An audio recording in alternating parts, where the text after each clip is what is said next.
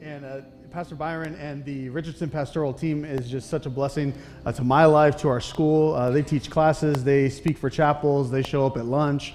And man, you guys have a good team here of pastors, and it's a blessing to be able to speak here today. I'd like to think that I'm kind of like an eclipse, okay? Maybe rarely seen, but it's always special when I am.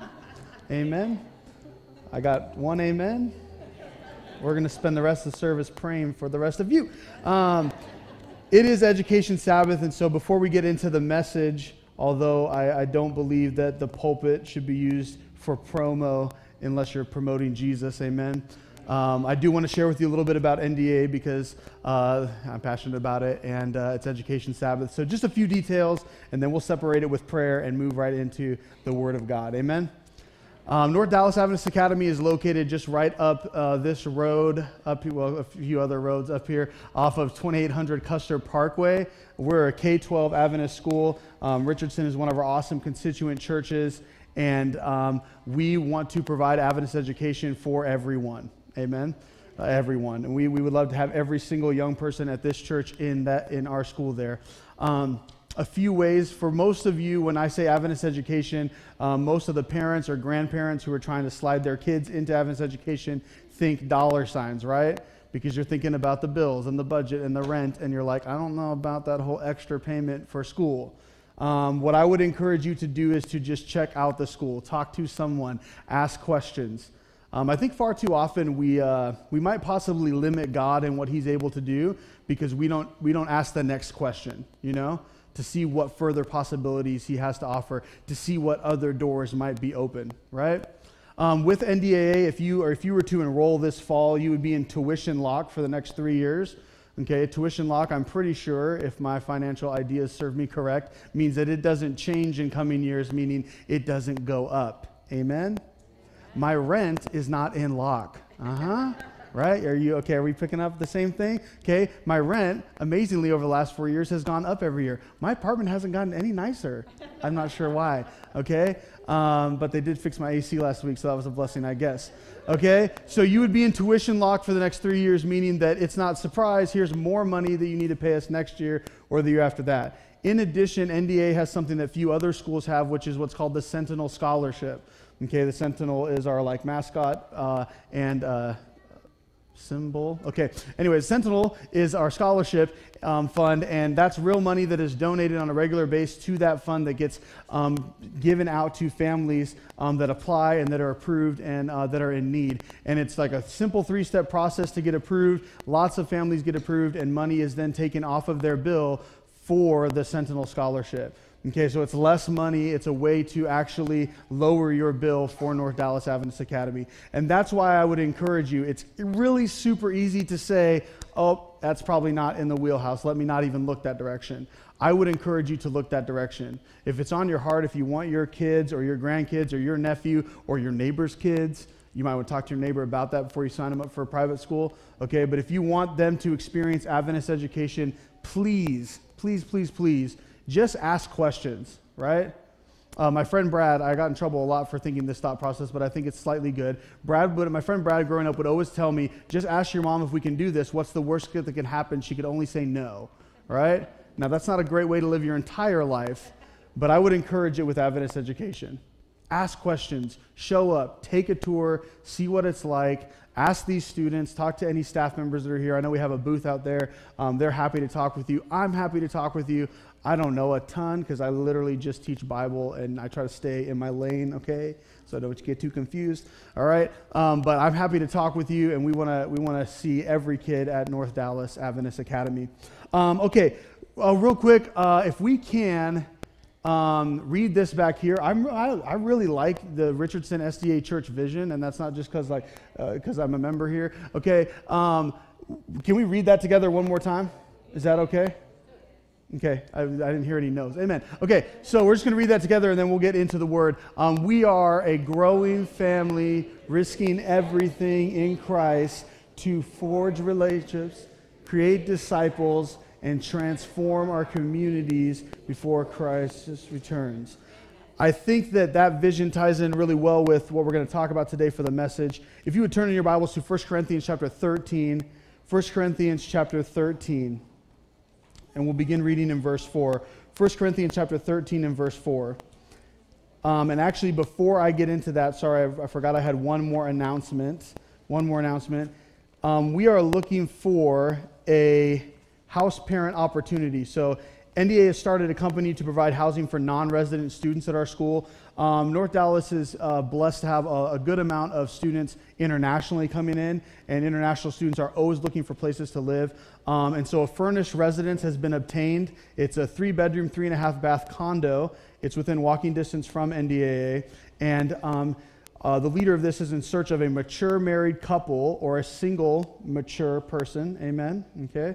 Willing to occupy the condo and be host parents for no more than 4 students. Here's the part that you're going to love. The cost to host parents is only $450 a month, which includes rent and utilities. No amens for that. Okay. Let's up that rent and we can put it towards my food fund if we're not feeling that. Okay. $450 is less than the majority of the room is paying to live where you live. I'm not trying to dive into your finances. That's awkward. Okay. Qualified candidates must be English speaking, non-smoking, be able to pass a background check, amen, and complete child safety training, amen. Okay, but for more information, you can talk to Cassandra Lake. She's right here. There we go. Everybody say wave, wave, wave. Okay, all right. So if you're interested in becoming a house parent, I'm passionate about our international students having a safe place to live.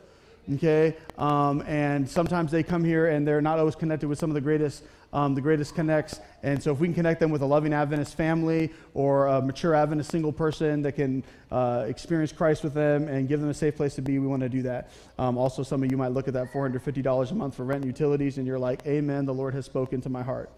Okay, 1 Corinthians 13. Now I think we're ready. If I forgot anything else, I'm sorry. Verse 4, love is patient and kind. Love is not jealous or boastful or proud or rude. It does not demand its own way. It is not irritable. It keeps no record of being wronged.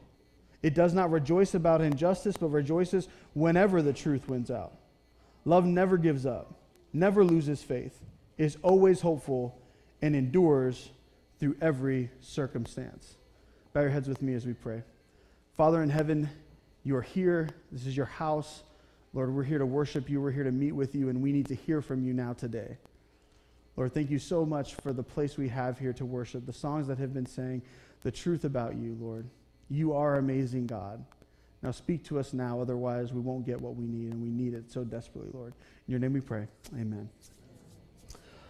So I want to start off the sermon before I get into a story that this sermon is for me. Sometimes I think maybe people who preach think that the preacher has it together and the preacher is preaching because he has it together. So he somehow figured it all out by Friday night, and now he is holified and holy. Holified is not a word, sorry. Hope it's not a bad word either because I just made it up. But he is now ready and prepped, and he is better than everybody else he's preaching to because he has this knowledge. So as I share this sermon, this is for Rob Parrish first, just so you know. This is for me. As I preach it, I am trying to actually apply it to my life because I'm not so great at it, okay? So just know I don't come up from up here down to you, and I'm going to give my wisdom, okay? All right? That doesn't mean I don't have wisdom. Amen? Okay. All right. So how many of you in your lifetime have ever played hide and seek? This is the part where you raise your hands. We kind of worked on this earlier. It was a total warm-up activity earlier. Okay. How many of you have ever played, how many of your kids, anybody who have kids, how many of your kids like to play hide and seek? Nope. No kids in here like to play hide and seek. That is a whole lie. Okay.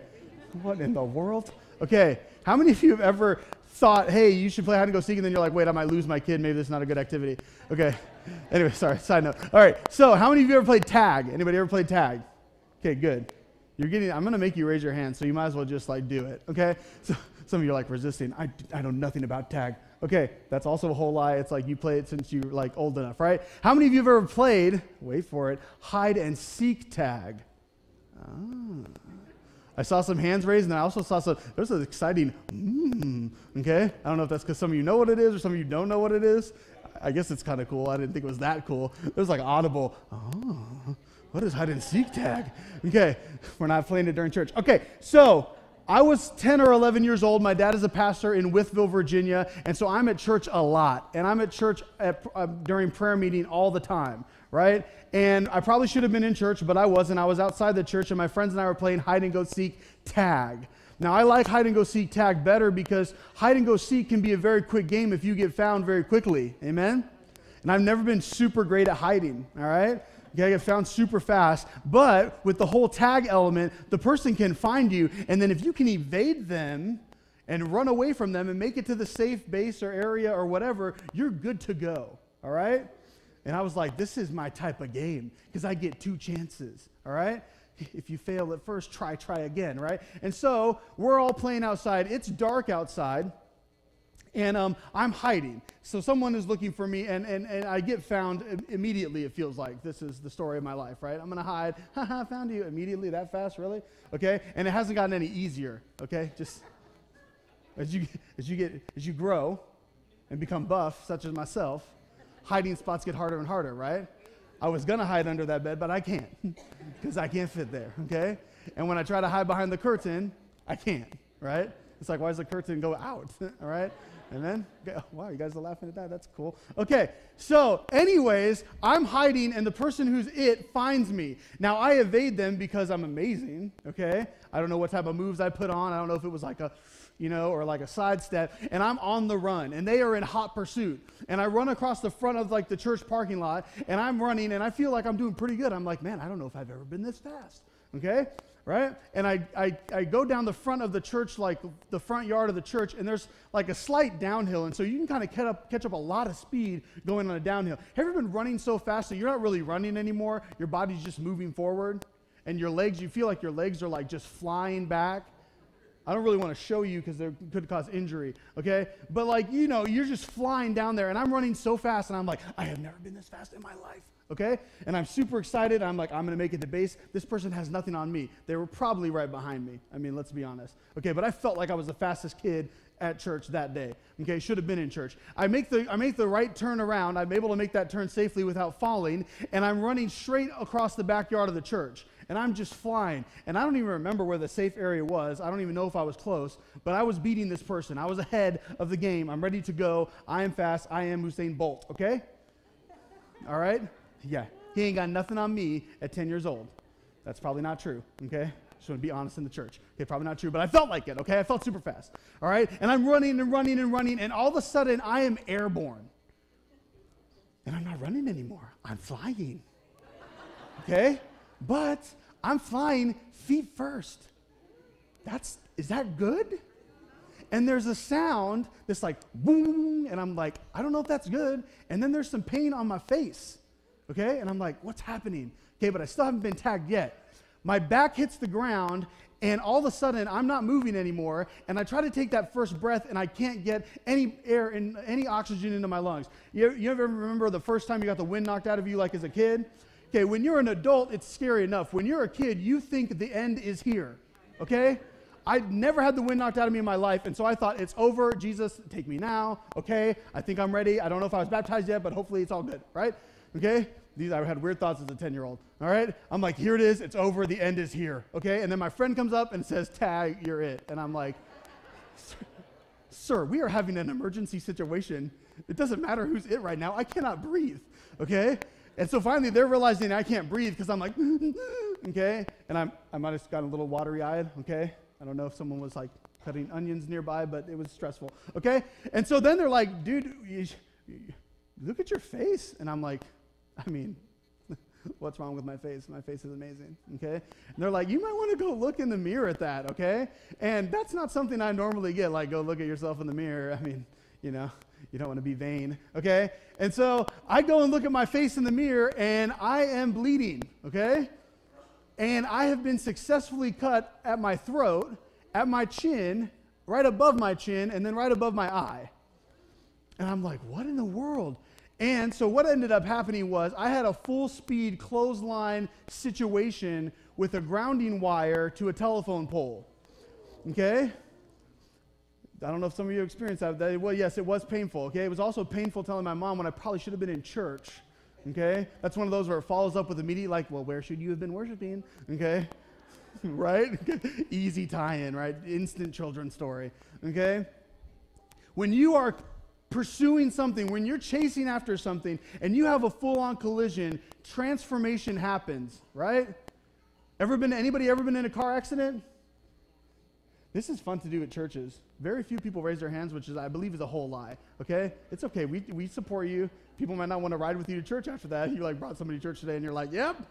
Can I find a new church member? Okay. So when you have a car accident, does your car get transformed? Yeah. Now maybe not positively, but yeah, it gets transformed. And today we want to look at what it is we are pursuing as followers of God. And I want to look at 2 stories, 3 Bible characters, 2 stories, and maybe that'll help us kind of tie it all together. If you would turn your Bibles to Numbers 21, Old Testament, Numbers 21, and we will begin with verse 21. But let me give you just a little bit of context for Numbers 22. Numbers chapter 22, verse 21. So Numbers chapter 22, verse 21. The Israelites are on the brink of entering in the promised land for round 2. They tried 40 years before, and it didn't work out so well. They got scared. Okay? They got scared, and bad things happened, and they wandered in the wilderness for another 40 years. And they're on the brink of trying to enter into the promised land, but they're not quite there yet.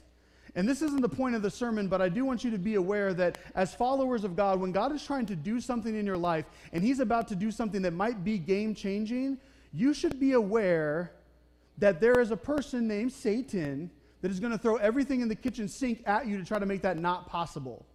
If you follow the Israelites' existence, every time something great's about to happen for them, or they have an opportunity to take that next step with God, usually something bad always comes and trips them up. We should be aware. I think sometimes we kind of forget that Satan really doesn't like us, and that he wants to trip us up any way that he can. Right? And so the Israelites weren't really aware of these things, and they didn't pay a ton of attention, and so they got tripped up a lot. Right? And this is the exact situation that's happening as we meet up with a guy named Balaam. There's a king named Balak, king of the Moabites, and Balak doesn't want to have anything to do with the Israelites. A heathen king, and he does not like the Israelites. And he definitely is not down with the Israelites' gods, right? And the heathen kings of that time period did not like the Israelites. Why? Because every time you battled the Israelites, weird things happened and you lost. Okay? See the Red Sea, right? It opened up for them and closed up on the Egyptians. That's kind of weird. Okay? And if you're a heathen king that doesn't believe in God, and you know Moses is going to be raising his hands up over the battle, you ain't trying to fight anymore. Okay? Every time the Israelites battled somebody, since God was in control, the heathen team lost. Okay? And the Israelites won, and I imagine they were left wondering, we just don't want to fight those people anymore. Can they just go away? Can they just go away? And so Balak is trying to figure out a plan to do this, and he decides to get a guy named Balaam to try to come curse the Israelites. And that's where we pick up our story. Numbers 22, verse 21. Numbers chapter 22, verse 21. And so if we look at, Balaam gets asked a few times to go. He gets asked by Balak once and then says no. He prays about it. God says no, don't do this. And then he gets asked again. Verse 18, but Balaam responded to Balak's messengers, even if Balak were to give me his palace filled with silver and gold, I would be powerless to do anything against the will of the Lord my God. But stay here one more night, and I will see if the Lord has anything else for him to say to me. So Balaam has already asked God once, hey, can I go curse the Israelites? Are you okay with that? Okay? And God has said no.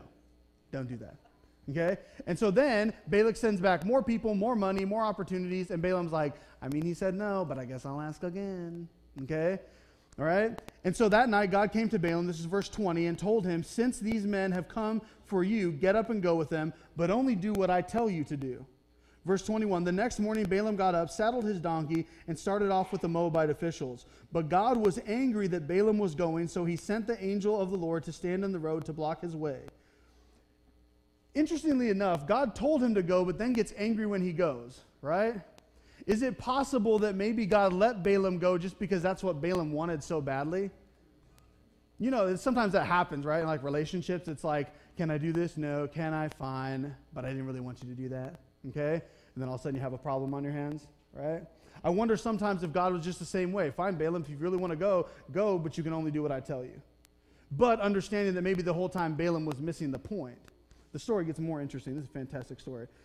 But God was angry with Balaam. As Balaam and his 2 servants were riding along, verse 23, Balaam's donkey saw the angel of the Lord standing in the road with a drawn sword in his hand. The donkey bolted off the road into the field, but Balaam beat it and turned it back to the road. Then the angel of the Lord stood at a place where the road narrowed between 2 vineyard walls. When the donkey saw the angel of the Lord, it tried to squeeze by and crush Balaam's foot against the wall. So Balaam beat the donkey again. Then the angel of the Lord moved further down the road and stood in a place too narrow for the donkey to get by at all. This time, when the donkey saw the angel, it lay down under Balaam. In a fit of rage, Balaam beat the animal with his staff. Verse 28. Then the Lord gave the donkey the ability to speak. What have I done to you that deserves your beating me 3 times? It asked Balaam. This is where it gets real awesome. Verse 29. You have made me look like a fool, Balaam shouted. If I had a sword with me, I would kill you. But I am the same donkey you have ridden all your life, the donkey answered. Have I ever done anything like this before? No, Balaam admitted. What is happening? What is happening to Balaam? And you heard this story growing up, especially if you grew up in church or whatever. You heard this story, and it was the classic example was, you got to obey God and do what God says and all those different things. Otherwise, talking donkeys occur. And I don't know if it probably wasn't fleshed out very well, but this is weird. This is not okay. Balaam is literally having a full-on argument with his donkey. And I get he's mad. His foot got crushed. The donkey sat on him. I get that you are stressed out and frustrated. But the donkey says, hey, what are you doing? And Balaam's like, you know what? I actually should kill you. And then the donkey's like, whoa, whoa, whoa, whoa, whoa. Let's talk about our experience here. I'm a great donkey. And Balaam's like, yeah, you're right. You're pretty good. Okay? Like, what? What's happening? Now be careful. We laugh at Balaam, but we might be closer to Balaam than we think. But we laugh. I tell you what, I had a golden retriever. His name was Cooper. Cooper was like, he's the only favorite pet I've ever had. He was wonderful. Okay? And he was very talkative, right? He would grab a sock and then follow me around the house when I get home from work, and I'm assuming he was telling me about his day or lecturing me for being late from work. He went through this phase where he would lock himself in the bathroom.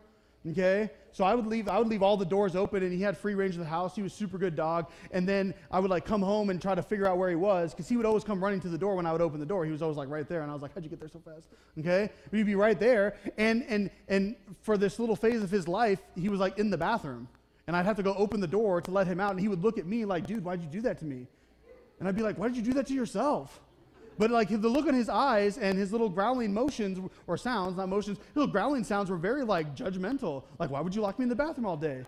Look, dude, why would you lock yourself in the bathroom all day? You're not going to own your actions, right? He's just a dog, okay? Literally had that conversation with him, though. Can we talk about why you're doing this to yourself, okay? But if Cooper would have ever opened up his mouth and actually said, dude, why did you put me in the bathroom? We would have had problems. I would have filmed it, hoping to get rich at least. And I probably would have called all the local pastors and been like, we need to come heal and pray over this experience in this house, because my dog is literally talking to me. I don't think I would have argued with him. I don't think I would have been like, Cooper, you sit down, okay? Balaam is having a full-on argument with his donkey. He has no clue what's going on. Is it possible that Balaam is in such pursuit of that which he is chasing after that he has lost the logical functions of his life? We're going to come back to that story, and I promise it ties in. But we're going to leave Balaam arguing with his donkey for a moment, okay? He probably has a whole lot more to say. Anyways, Luke chapter 10. Luke chapter 10, and if you want to look at it, I'm going to breeze over the story. But Luke chapter 10 features Jesus at the house of Lazarus in the town of Bethany. And Jesus would go to Bethany often because it was basically his place to get away, his place to relax, his place to be safe. And this was one of the first times he was at Bethany and hanging out at the house of Lazarus. And we catch the dynamic of Jesus sitting maybe in the living room, and he's hanging out, and Mary is at his feet. And this is the same Mary that 2 chapters before has been freed from 7 demons, is no longer a prostitute, and is literally all about some Jesus. Quite possibly Jesus, not only being the Son of God, was the best son, the Son of Man, that she had ever met, that ever treated her right, ever treated her with any type of respect, any type of genuine godly love. And so she's sitting at Jesus' feet, and I picture him sharing, and she's learning, and probably the disciples are around listening too. Martha, whose gift and her way of spiritually loving on people is probably acts of service, is getting the house ready for everything. Now, also, if you know the dynamic, sometimes when you're with your family, we like to treat each other best, and so we're like, why aren't you helping me? Okay? And so you can imagine 2 sisters. Martha might feel some type of way about Mary's past as well. It's possible. It's not too far-fetched. Mary is sitting at the feet of Jesus. Martha's busy getting everything ready. She has no help. And I imagine that she got more and more frustrated. And in my creative mind thoughts, I think that she probably passed Mary multiple times, dropping those little passive-aggressive hints. Right? She probably walked in the living room. Oh, wow. There's so much to get ready. Okay? Right? Okay? You're laughing because you either know somebody like that or it's you. Okay? Right? Okay? Oh, these plates are so heavy. Okay? Right? And Mary is just zoned in on what Jesus is talking about. She does not hear her sister. Right? And even if she did, she was probably like, I don't know, Jesus is talking about something amazing. I don't want to move plates around. Okay? Oh, I wish I could have some help with the mashed potatoes. Okay? And so finally she gets so frustrated that she's like, I'm going to talk to Jesus about this. So now she's like, Jesus, you got to get in on this problem and fix it for me. So she goes to Jesus and she says, don't you care? And I love that she starts there. How often when we get to Jesus, are we looking at him like, don't you care? And I'm not sure, church, honestly, how we get there in our minds. How do we get to a place with Jesus where we're looking at him and we think he doesn't care? He cared before we were ever created. I'm pretty sure he cares now. And he looks at her and with the most loving responses, and Jesus has the best way of giving kind of like a rebuke, but it's super, super loving. Like I just picture him super calmly looking at her with all this love in his eyes saying, Martha, Martha, you're concerned about many things. And notice he doesn't say you're concerned about the wrong things or bad things or evil things. He just says you're concerned about many things. But there's one thing that's important. Mary has found that good part, and it will not be taken from her. And so he tells Martha, hey, there's one most important thing, and your sister found it. And I want you to find it too. Not because what you're doing is bad, but you're so focused on the things that you are missing the thing that is most important. And Mary found it, and it better not be taken away from her. And you can see him also protecting Mary in her new little faith and relationship with Jesus, right? Church, I want to ask you, what is it that you and I individually are pursuing every single day? Because I believe it makes all the difference. It makes all the difference what we are chasing after as to what we become as followers of God, as humans, as people with lives and journeys. What you chase after every single day makes all the difference. Ask Balaam. He's chasing after this kind of pot of gold type experience and hoping that he can get the riches and maybe sideways curse Israel. And maybe God will just kind of be okay with it. He's so focused on what he's pursuing that he's become a person who is arguing with the donkey that's trying to save his life. And when the donkey gets the permission to finally speak, he's got big problems with what this donkey is saying to him. And thankfully, finally his eyes are open and he sees what the donkey sees. But unfortunately, his pursuit was so far along, he was so dedicated to the pursuit, that he manages to go and bless Israel, but later on we find chapters later that he is the same very person who trips Israel up later. And that's sad, right? What you're pursuing ultimately has everything to do with what you become. How often do we follow the things of God, and this is for me, and we do the things of God, and we do not pursue the person of Jesus Christ? And is it possible that makes all the difference? Paul, in 1 Corinthians, if you want to turn to 1 Corinthians 13, that is where we're headed. Paul in 1 Corinthians, as he's writing to them, he has a lot to say. He's got a lot to say to the Corinthian church. And in 1 Corinthians 12,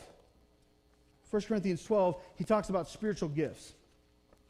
And he lists all the different spiritual gifts, preaching and teaching and healing and prophecy and speaking in tongues. And he goes all out on the spiritual gifts. And you need to know what your spiritual gifts are, and you should have spiritual gifts. And spiritual gifts are for the edification of the body. And then he starts talking about the body, and he's like, the body should work together, and we're one body, even though we're different parts. And the hand can't say to the arm, I don't need you. And the eye can't say to the rest of the face, I don't need you. And we all got to work together, right? And so he goes on and on for the whole chapter about all of this stuff. And then he ends chapter 12 super interestingly. If you look at 1 Corinthians, the end of chapter 12, verse 29. 1 Corinthians 12, verse 29. 1 Corinthians 12, verse 29. Are we all apostles? Are we all prophets? Are we all teachers? Do we all have the power to do miracles? Do we all have the gift of healing? Do we all have the ability to speak unknown languages? Do we all have the ability to interpret unknown languages? Of course not. So you should earnestly desire the most helpful gifts. But now, let me show you a way of life that is best of all. But now let me show you a way of life that is best of all. And then he goes into, if I could speak all the language of the earth and of the angels, but didn't love others, I would only be a noisy gong or a clanging cymbal. And then we have, of course, 1 Corinthians 13, the love chapter, which has quickly and always been used in marriage ceremonies and all of those things, and as a way to, and it's truthfully this way, as a way to show how much God loves us, right? God is patient and kind, keeps no record of wrongs, all those things, right? But what's interesting is in chapter 14, the very first verse of chapter 14, after 13, where he finishes with 3 things last forever, faith, hope, and love, but the greatest of these is love. The first verse of 14 says, let love be your highest goal. Some translations say, pursue love. And then he dives right back into all the gifts and talking about the gifts and all the different things you're supposed to do. And I guess I wonder kind of in my mind, and hopefully it's a sanctified thought process, I wonder if he was so focused on the gifts and wanted the church to just grow and grow and grow in gifts, and then he paused and said, wait, let me put at the center of this the most important thing, which is love. Because this church might chase after all the things that I've talked about, but if they don't have love, it's really not going to matter. And then before I get talking about the gifts again, let me just remind them that they should chase after love. They should pursue love. And we're not pursuing just the action of loving, we are pursuing love. And love is not just something you do, love is a person, and his name is Jesus. 1 John 4 tells us that God is love. It's not just something he does, it's who he is. So the first simple point, and you might look at this talk today and you say, well, that was cool, it was simple, it was simple, that's fine. It's simple, but it's deeply, deeply hard. But the first point, we must pursue love. You and I must pursue love every single day. We must be in reckless pursuit of love, I would say. In reckless pursuit of Jesus. Now, the beauty of it is if I'm pursuing Jesus and I'm running this way, the beauty of the Bible and what history shows me is that Jesus has already been pursuing me. We can't get out of Genesis chapter 3 without Jesus showing up, pursuing his people.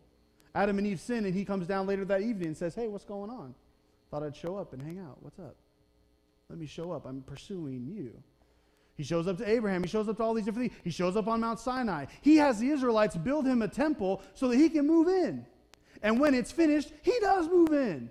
That pillar of cloud hangs out inside the tabernacle. That's one of my favorite parts of the Bible. I wish that I could open up my front door and knew that Jesus was living down the street. Might change some of my interactions, right? But, you know, like, what if Jesus was legit your neighbor? Like, he's hanging out there. He's in the cloud. He's hanging out there. I don't know everything that means, but he's still hanging out right there. Jesus is your neighbor. He's trying to move in. He's making a home with his people. God pursues humanity so much that it's not beyond him to send his son down to save us, to save humanity, to live the perfect life. It's not beyond that. So if I'm pursuing God and God has already been pursuing me, don't you think a collision is going to happen?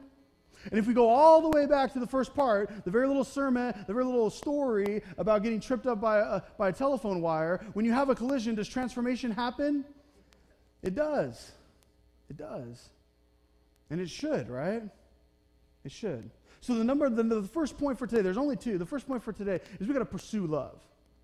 We got to pursue Jesus Christ. And I'm talking more than just in the little bit of time you might spend with him every day. That's a great place to start, but God is about your life. God is about your life. He wants every part of your life. He's not just trying to exist in the morning or with your Bible app or at church or at prayer meeting or whatever it is you do. He's about your entire life. Maybe it's time to include the God that cares about your life so much to redeem it into every part of it. But that's easier said than done, but man, it's so worth it. Because God cares about your life, he intends to redeem it, every single part. We must pursue Jesus every day. That's point number 1. We must pursue Jesus. And then with that pursuit, we must then live that love. It's Education Sabbath. And you might not remember a lot about what you learned in school, but you can remember a lot about the teachers that impacted you, both good and bad. And I'm willing to take a pretty decent-sized bet, gambling's inappropriate, I'm willing to take a pretty decent-sized bet that the teacher that impacted you most was the teacher that lived it every single day. And they were that person, and they were so excited about science, and they eat, slept, and lived and breathed science, and you were like, wow, I like science too. Okay? And you don't know where it came from, but there it was. Because they lived it every single day. Church, we got to pursue Jesus every single day, and then we've got to live that love every single day. And if you think that that's like the fluffy, lovey-dovey, oh man, this guy's up here talking about love, we got to be doing stuff. We do got to be doing stuff. But guess what? Love is hard. If we're really going to love like 1 Corinthians 13, if we're really going to try to love like God loves us, if we're really going to take Jesus at his word when he says, be perfect like my Father in heaven is perfect. If we're going to take Paul at his word, imitate me while I imitate Jesus, then we got to love. The Sermon on the Mount becomes a whole lot more than just, oh, that's nice. I'll think about turning the other cheek. What does that really mean? Oh, that's nice. I probably should pray for people who despitefully use me. Does that make sense? You get what I'm saying? What Jesus was sharing with the world was radical. Treat people right who mistreat you. Give someone the extra clothes when they've already stolen the other pair from you. Right? I was at a gas station. I thought about not telling this story, but I was at a gas station kind of recently, and I'm filling up my tank with gas, and I have some cash in my pocket. I have some cash in my pocket, and I see this person approaching me, and I know I know it, like here it comes. They're gonna ask me for gas, okay? And I can sense it. I'm like, here it is, okay? And I'm trying to I'm just pumping gas and putting the gas in the Prius. Yes, I know it's shocking. Priuses take gas. They're not electric. Okay, whatever, okay? Right? And so I'm just trying to stay close to my Prius and just not engage. Don't engage. Have places to be. Don't engage, right? And so I'm trying not to engage, and the person already spots me, and we make eye contact, and I'm like, it's over. Okay, here it comes, right? You know how it is, right? I see you seeing me. I saw you seeing me, okay? Right? And so they come up, and the guy says, we don't have any gas. Our car's out of gas completely. Do you have any cash that you could spare? Okay? And I don't know why I didn't think, well, let me just swipe my card over here, maybe because I don't want him to have my card over there, because it's with me. I don't know. I didn't really fully think it through, but I knew I had $20 in my pocket. I had a cool 20 in my pocket. And I'm like, okay, I could totally use that to buy Taco Bell 4 different times this week, but whatever, okay? You need gas because you don't have any gas. And the way I interpreted his message was he is stuck at this gas station. I was like, yeah, man, I got some cash. Here you go. Have a nice day. God bless you. And he's like, oh, thank you. God bless you too. He takes the 20 into his car, turns on his truck, and drives out of the parking lot. And I'm like, huh? I'm having an unholy moment. You better bring my 20 back, bro. What is up with this, right? And and I go through all the stages of anger and grief or whatever about my $20 that is now gone. I hit the anger stage real fast. Excuse me, what? And then I felt foolish. I'm like, why are you giving people money that are just going to drive away with your money? You should have walked over there and taken the extra 5 minutes to go pump gas for him. And I'm like, that's what Bob Parrish would have done. But I'm not Bob, I'm Rob. And Rob loses $20 on a regular basis, apparently, right? So what is happening, right? And so I went through all the stages, and then all of a sudden it dawned on me, you know what? I'm not in control with what he does with that. If he did something bad with it, that's fine. Maybe he wanted to go across the street because gas is cheaper over there. I don't know, right? But that's not my job. Our job is to love. And then however people react to you afterwards, that's on them. That's up to them. Our job is to simply love in every way, shape, and form. That's what Jesus did. But I can guarantee you that love's not always easy. It's not easy. But I can also guarantee you that it's worth it. It's worth it to pursue love. And church, I think that this is what true education is teaching the world around us, teaching first our homes, the people in our homes, that we got to pursue love in Jesus every single day. And that we got to live love every single day as a home. Do my neighbors know that I love them in Jesus? If I'm going to be honest, no, they don't. My interactions with them are minimal, right? Is that what we teach as a church, right? That we need to pursue love every single day and that we need to live love every single day so that when people pass this church, they know, hey, that's the place where we're loved, right? And is that what we're doing as a Christian school, as North Dallas Adventist Academy? Are we really teaching our kids not just the math and the science, but are we teaching them to love every single day, to pursue love, and to live it every single day? And I think that that's how we should raise each other. Not just the youth, but what if that was life for everyone, right? That they grew up and the village that it takes to raise, because church, I am passionate about this. I believe it takes all three. It takes a home and a church and a school to really raise these kids right. And if we're going to really raise these kids right, then we should probably start raising ourselves right too, amen? Let's do it all. And doing the things of God, doing the things that we should do as Christians is so vitally important. But as we wrap that up with love, as we wrap it up with love, as we pursue it every single day, all of a sudden the things that I do have such a deeper meaning. Because I'm doing them because I'm in love with Jesus, right? And if we can continue to teach that as a church, as a home, as a school, what change would happen in our community? What things would be recognized? What things would be realized? That's why I'm so passionate about this vision. That's what it's about. Risking everything to love the people in our homes, not just because they're family, because God has placed them. We're stewards of them, as was said earlier. We must pursue love every single day, and then we must go out and we must live it, desperately try to live it. And when we fall flat on our face, get back up and say, I'll try to love better. But if I'm following Jesus, there's a good chance I'll do it all right. I'll make it happen. Those are the two things. And I really believe that it all comes down to that. I don't want to be like simple, but I really believe it all comes down to that because that's hard enough. and if I love Jesus and he transforms my life because of that beautiful collision, then all the different things are going to come along with that too. It's not a way to get out of things. It's a way to do everything by following Jesus, by loving him. I want to share a story or two more with you as we wrap up. Short stories, I promise.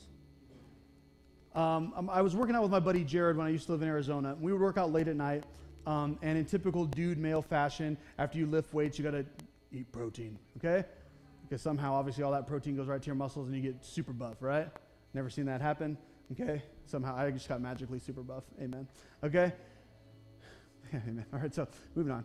So we would go to the gas station right next to our gym, a little Shell gas station there, and we would protein up. We'd get like the protein drink and the protein bar, probably overload on protein until our body's not using it, right?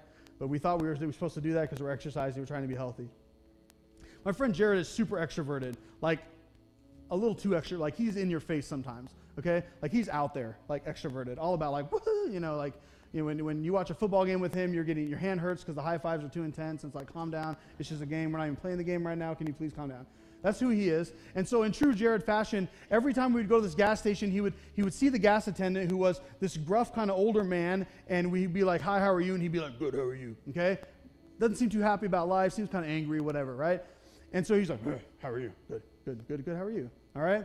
And in true Jared fashion, every single night he would say, God bless you. And I remember the first time he said it, I was like, man, why are you saying that, dude? Like, I don't think that guy wants to hear that. And sometimes he would say nothing, and then sometimes he would mumble some negative sounds, just like, and I'm like, I don't really know what that means. But I don't feel like he likes us saying that to him. He's not receiving it in a positive manner, okay? And he would say it every single night, God bless you, okay? And we literally saw this guy every night. And one night there, I'd worked out by myself, and so I went to the gas station just to still get the protein and stuff. And I decided I was going to say what Jared said. I'd kind of got in the habit of doing that with him to this gas attendant. And he was there, and I paid for my stuff. And as I'm kind of about to turn to walk out, I was like, hey, God bless you, man. And for the first time ever, instead of the negative response, which I was prepping for, so I was already like 2 steps towards the door because I don't need that negativity, okay? I'm 2 steps towards the door. I don't need his negativity. Instead of this negative grunting, he said, God bless you too. The least happy God bless you I've ever been told in my life. Like I've sneezed and been received better. Okay?